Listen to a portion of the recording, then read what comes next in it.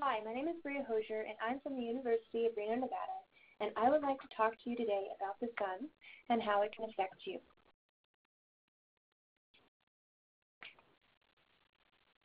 I would like for you to think back to when you may have had a sunburn in the past and think of how that may have affected you. How does it feel? It hurts, right? So let's learn how to keep ourselves safe from sunburns in the future. First, some fun facts about the sun. Light from the sun reaches us in 8 minutes, and the sun is 93.1 million miles away. That's pretty fast for having to go 93.1 million miles.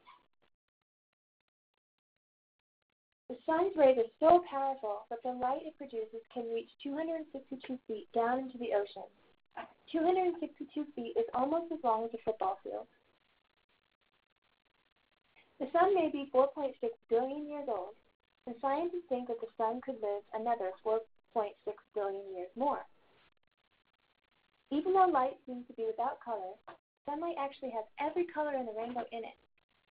And the color purple is the color I would want to talk about today.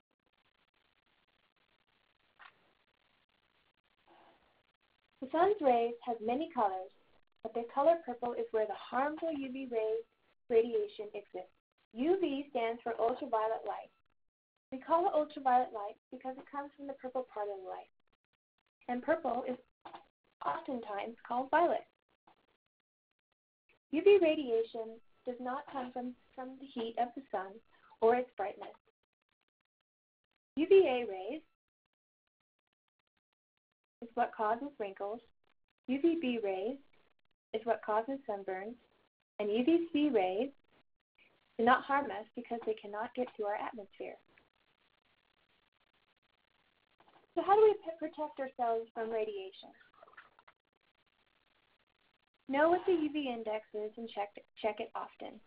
UV index is like a ruler that measures the level of radiation throughout the day. So level green, 1 and 2, means low danger. 3 to 5 means moderate risk. 6 to 7 means high risk, and 8 to 10 means very high risk. 11 or more means extreme risk. My rule of thumb is to wear sunscreen from levels yellow 3 and up.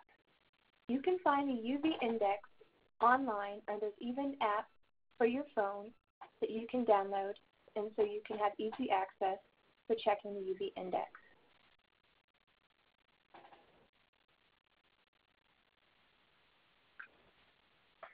Another way to protect yourself, if you don't have the UV index at your fingertips, you can check your shadow by knowing the shadow rule.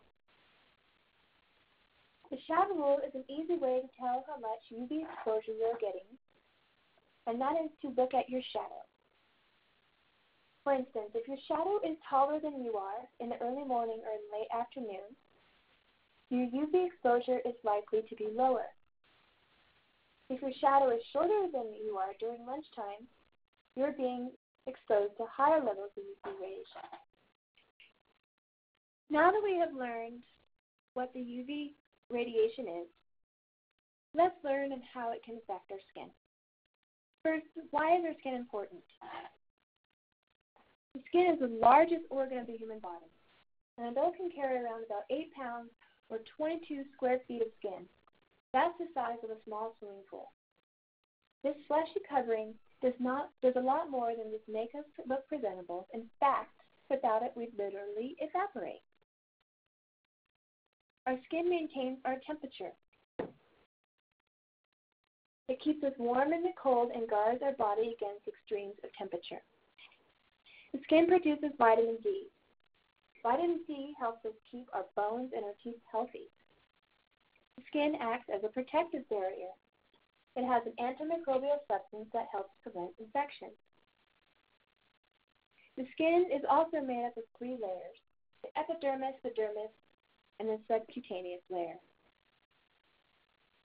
So as you can see in this picture, the UVA and UVB rays that we learned about previously are penetrating down into our skin.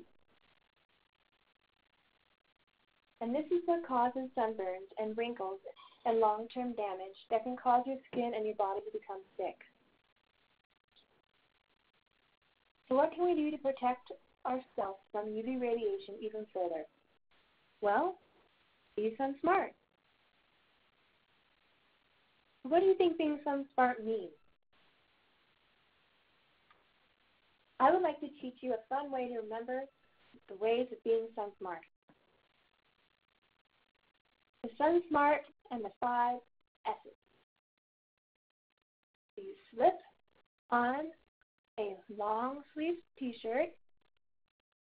You slop on lots of sunscreen. You slap on a wide brim hat. You seek shade and slide on your favorite pair of sunglasses that have UV protection in the lenses. Because even your eyes can get sunburned. So now that we know what the 5 S's are, let's see what this guy is missing. What should he be doing to be sun smart? Well, he's missing sunglasses, a hat, a wide brim hat, a long sleeve shirt. He's probably not wearing sunscreen because he looks pretty tan. And he should be near shade, right? Right. The following characteristics that make someone at greater risk for skin damage are: if you have light skin, light hair, and eyes, you need to take extra protection from the sun.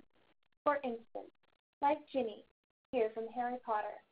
She's a great example of a person with all these characteristics that put someone at greater risk. The number of moles that you have. If you're born with a lot of moles on your skin needs extra protection from the sun because you're at greater risk. If your parents or grandparents have had a skin illness, then you need to pay more attention to your skin. So ask your family to see if they have had any skin illness and to be extra careful to be sun smart. So why am I here teaching this to you today? I would like to share a bit of my story.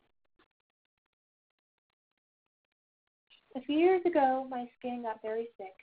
I had to go to special doctors to have 2 surgeries to make my skin better. Because of the surgeries, I have an injury on my leg that will be with me the rest of my life.